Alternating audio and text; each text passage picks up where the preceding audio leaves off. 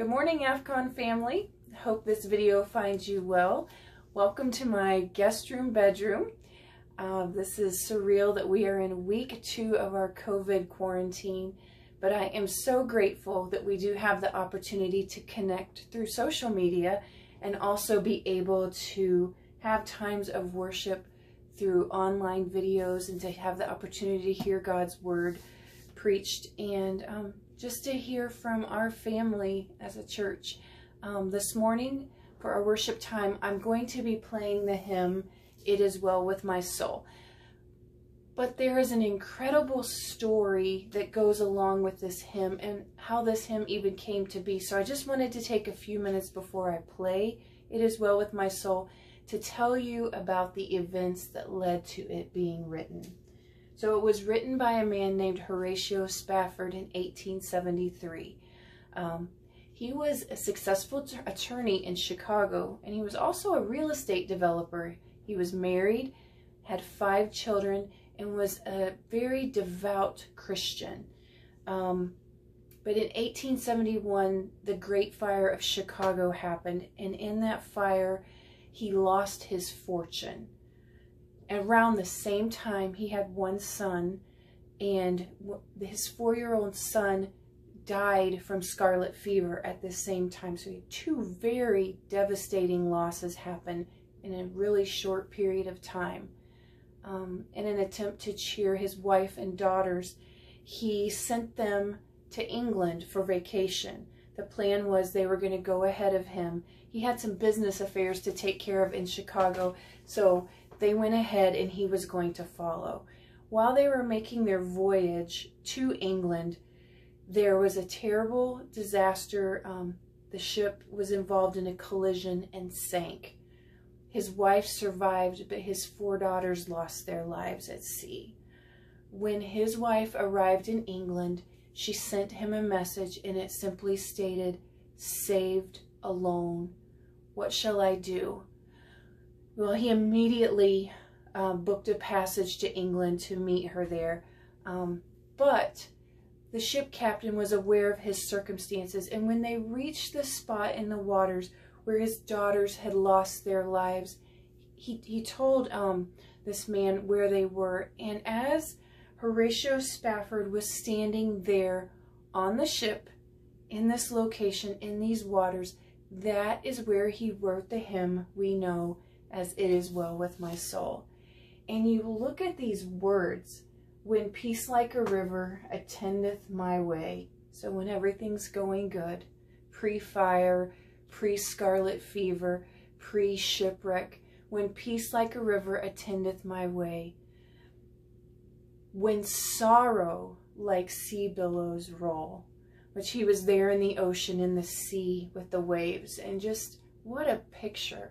Then he says this, "Whatever my lot, thou hast taught me to say, it is well with my soul. Though Satan should buffet, though trials should come, let this blessed assurance control, that Christ has regarded my helpless estate and has shed his own blood for my soul."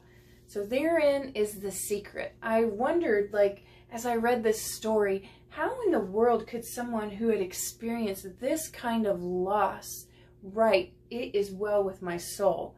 You know, he's not pretending like this didn't happen or sweeping it under a rug or, you know, all the things that sometimes we think that someone would have to do to write "It is well with my soul." But you see here, I think right in this verse, that his perception, his perspective shifts.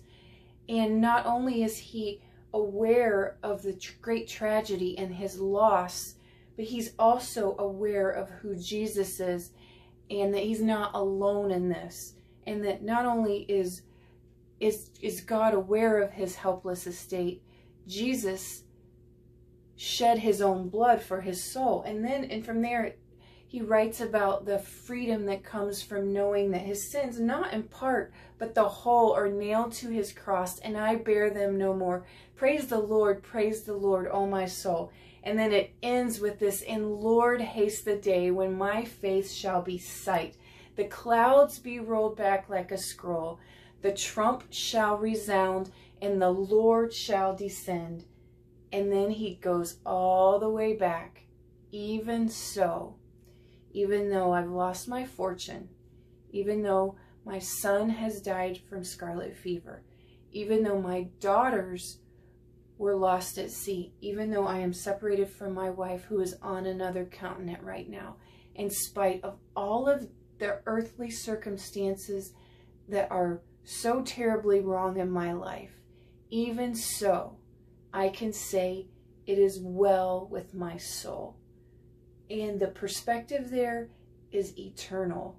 You know, with everything we have going on, of course we can focus on the uncertainty. Just the fact that I am recording this in a back bedroom in my house instead of sitting with you in church this morning, worshiping together in our beautiful sanctuary, this isn't normal. This is really different.